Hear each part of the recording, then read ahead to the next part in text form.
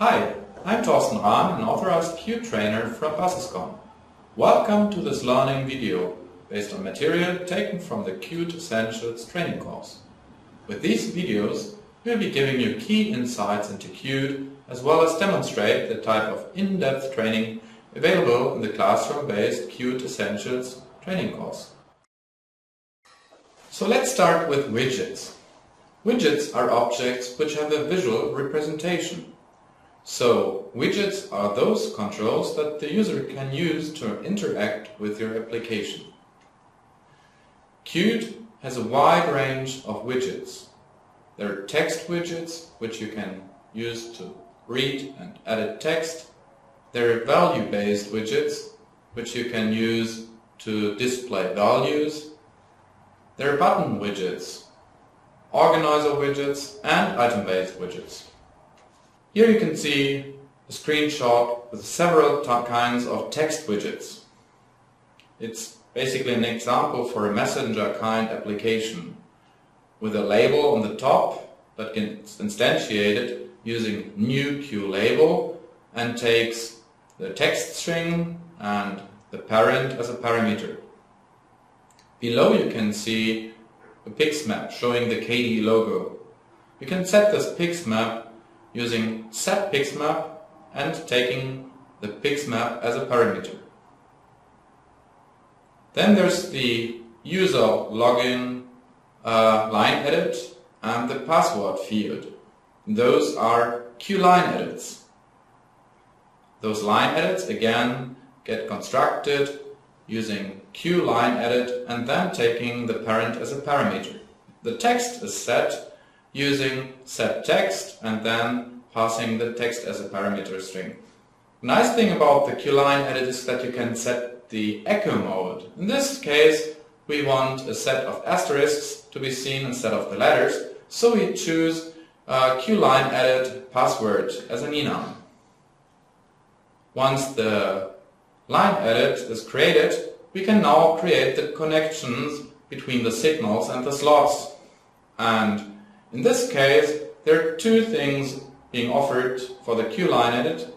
So one example, there's the text changed signal, which offers to emit a signal whenever the text changes.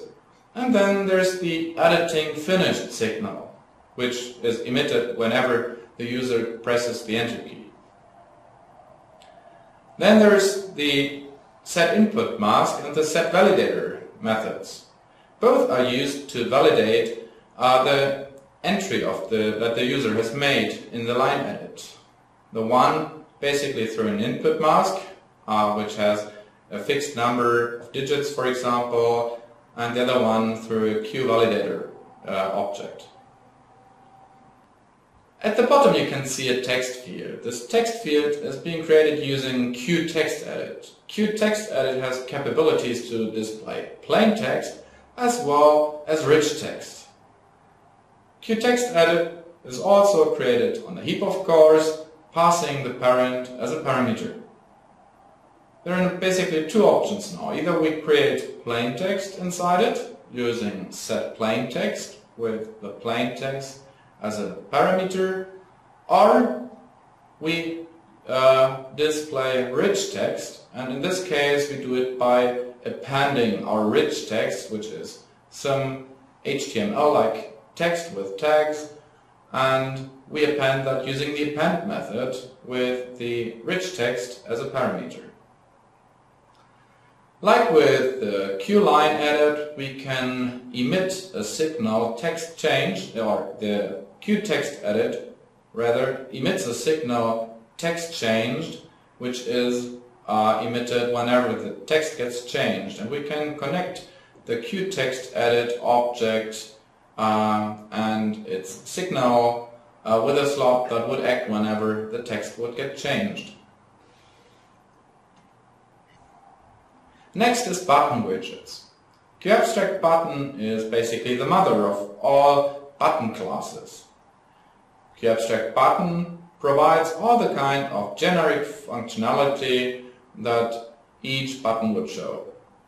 It's the abstract base class of buttons. The most popular button class is certainly QPushButton.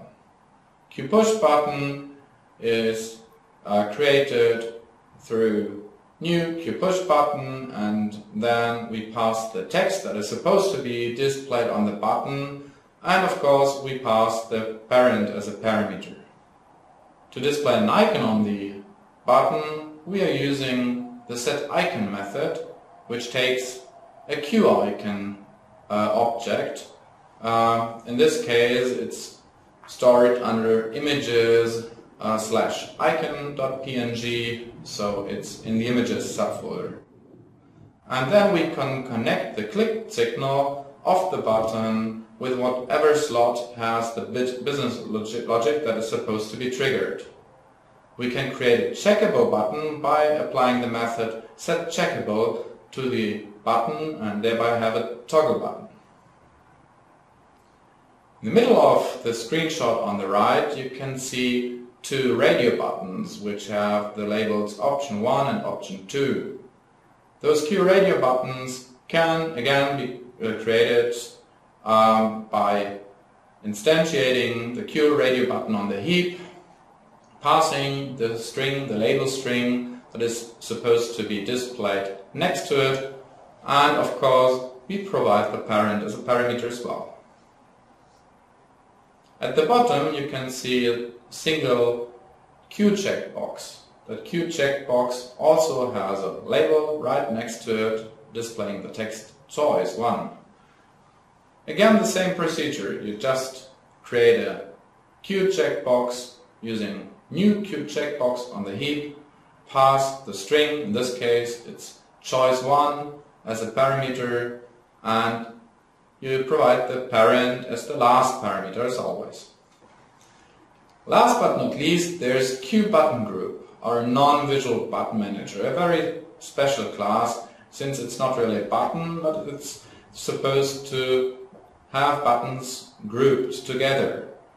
You can instantiate a QButtonGroup as always, as with the other button widgets, and then you perform the addButton method, which takes the button as a parameter for each button, and you can, in addition, you can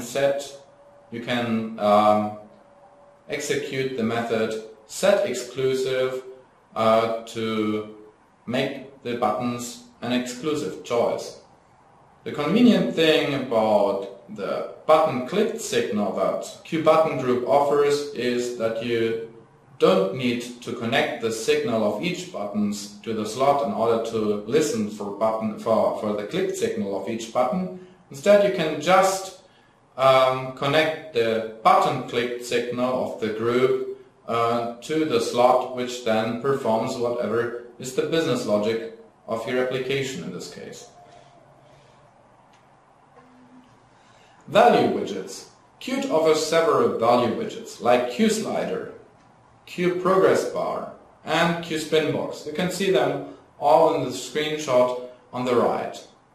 All of those classes have a method to set the range, a method to set the value, and the ProgressBar and the Spinbox even have methods to set the format that the text is displayed in, which appears right next to the ProgressBar, and the Spinbox allows for setting the suffix that appears inside the Spinbox. In this case you can see that, for example, on the bottom right in the screenshot there is US dollar chosen as a suffix. The Spinbox as well as the slider each offer the signal value changed that you can use to connect to a slot that performs the business logic again. Organizer widgets. QGroupBox and QTab widget are organizer widgets. QGroupBox allows to group several widgets together inside a frame. You can even add a title by passing the title string as the first parameter of the new QGroupBox object. And you can make the title even checkable by performing the setCheckable method, taking the value true as a boolean. And then there is the QTab widget. The QTab widget provides tabs. You can add some widget as a tab by executing the method addWidget, and you can connect the current changed signal so that whenever the tab changes, something will happen. And then there's the methods setCurrentWidget, where you can set the current widget, which displays the page associated by the widget. You can also set the tab position by executing setTabPosition, which defines where tabs are drawn. And then there's setTabsClosable, which adds a close button. Item widgets. Item widgets are used to display several items in a row. One example is QComboBox, which basically displays kind of a line edit with a drop-down menu which has all the items.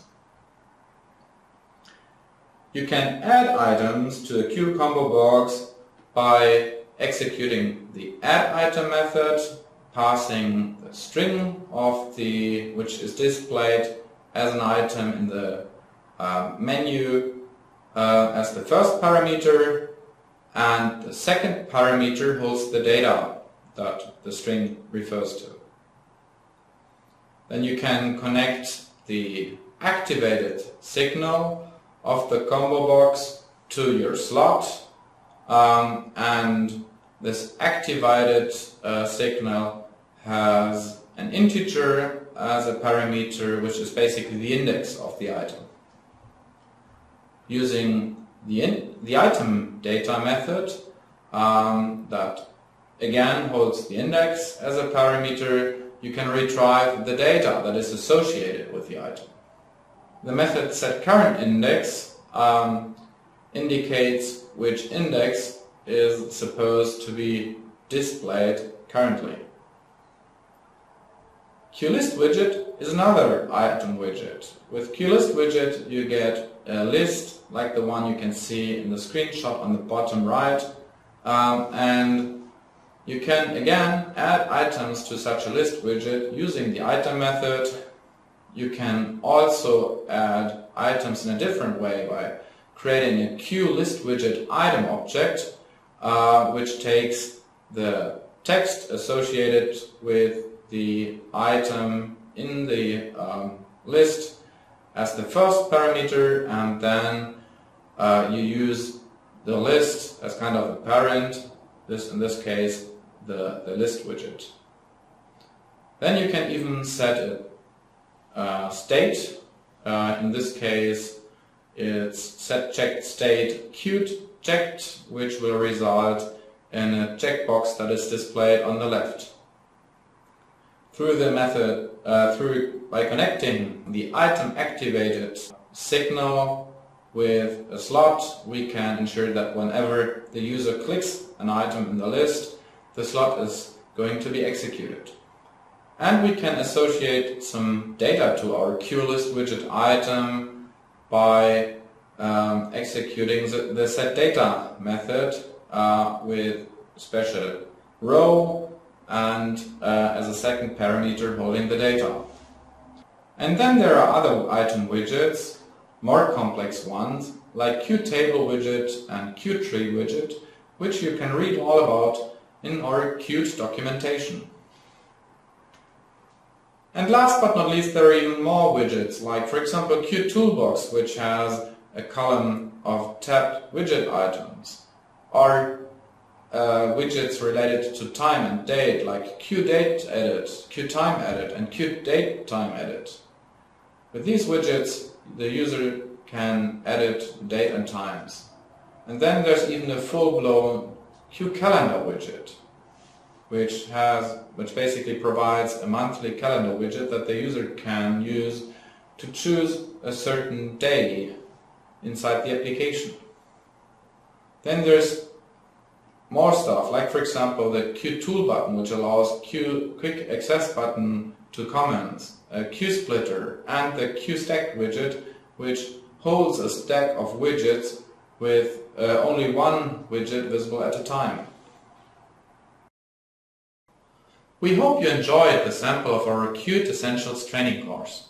For the full experience, including labs, QAs and additional info, we recommend you attend the full multi-day Qt Essentials training course available from basysKom or any one of the Qt training partners. For full details, check out qt.nokia.com. Thanks for watching.